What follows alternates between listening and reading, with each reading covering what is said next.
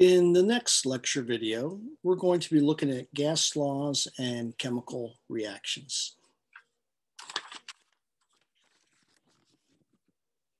The goal is to apply the gas laws to study the stoichiometry of reactions.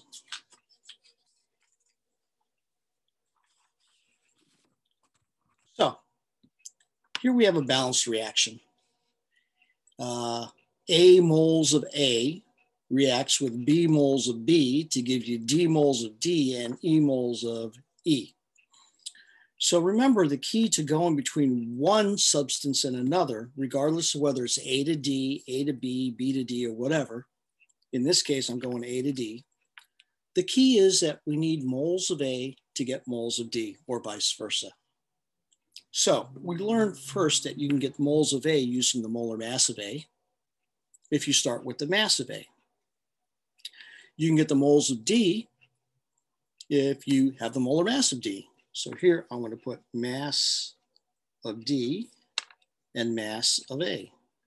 So that's how you get to moles of A.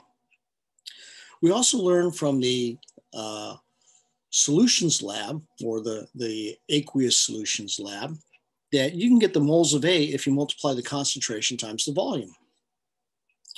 And likewise, you can get the concentration or the volume of D going this route. But we also learned in that lab that you might start with the mass of A and actually calculate a volume of D that you use for this particular reaction. Well, now we have a new twist. You can actually calculate the moles of A if A is a gas using the ideal gas law. So the moles of A is going to be PAVA over RTA. And the same here with the B, or I should say D if it's a gas. So let me correct that very quickly here, because I have B there, and that should be D.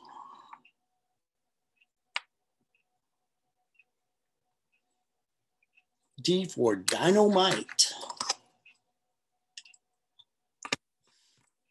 Okay, so let's take a look at a problem involving this.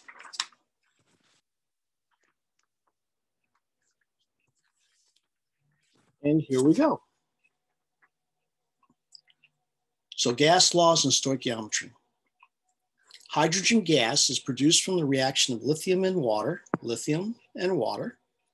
What mass of lithium is required to produce 23.5 liters of H2 gas at 17.0 degrees Celsius and a pressure of 243 millimeters of mercury? So what I'm going to do here is I'm going to write the equation out again. 2 lithium solid plus 2 H2O aqueous gives you 2 lithium hydroxide aqueous plus H2 gas. Okay, so that's what we're given as the balanced reaction. We're also given a number of things here.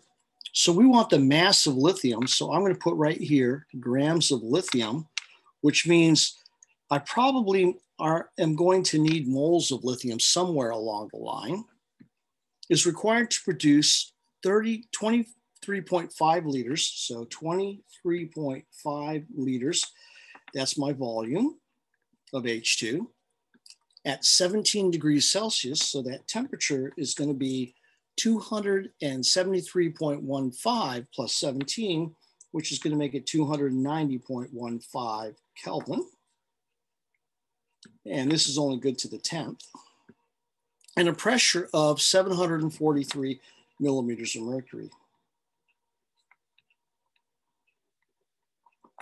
So you can see here that if I had called this a V1, a T1, and a P1, there is no V2, there is no T2, and there is no P2. So that means I want to use the ideal gas law here.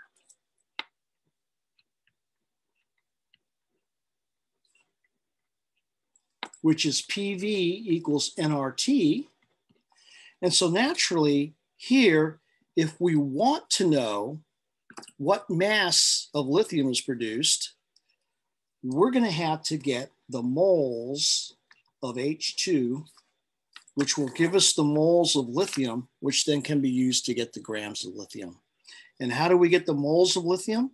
Well, we use the ideal gas law. Okay, so here it looks like we want to do this in 2 steps. Let's use the ideal gas law first. So we're going to take PV equals nRT. And since we want the moles of H2, we're going to rearrange this and write it as such. N is equal to PV over RT. We'll plug the numbers in. The pressure is 743 millimeters of mercury. The volume is 23.5 liters. For R, we want to use the one with millimeters of mercury in it. And let's see, that's the one that's that's the one that's 62.4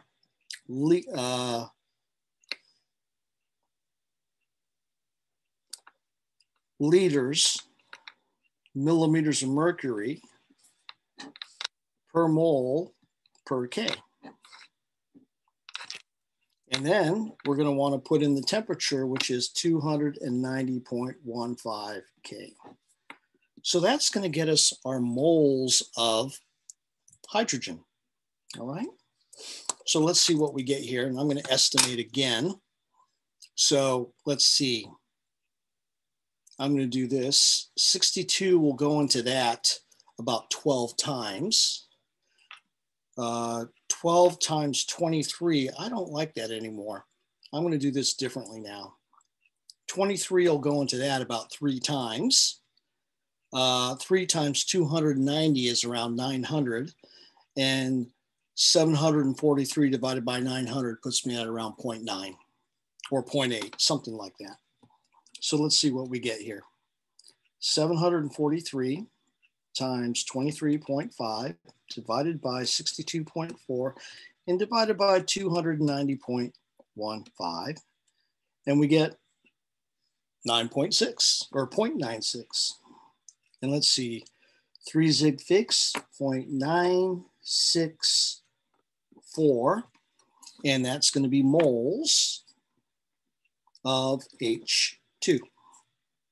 Now, if we wanted to, we could have continued this already, but what I'm going to do here is I'm going to write this down here at the bottom.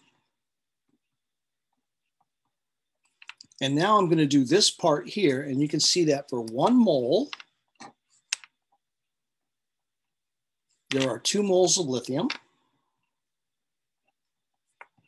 And then we're going to find the molar mass of lithium. And I want to say it's 6.941.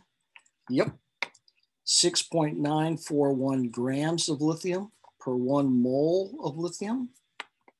And we will get grams of lithium for this particular reaction. Now, estimating this, I think we can all agree that that is pretty close to 1. So that times that is 2. So 2 times 6.9 is going to put this close to 14, but a little less, so we'll call it 13.5. So let's see what we get. Times 2 times 6.941, and we get 13.4 grams of lithium. And that's how you do stoichiometry with the gas problems. More than likely, you're going to have to solve for the moles of the gas and then do something over here. All right. Well, that was a pretty short one. Thank you for listening.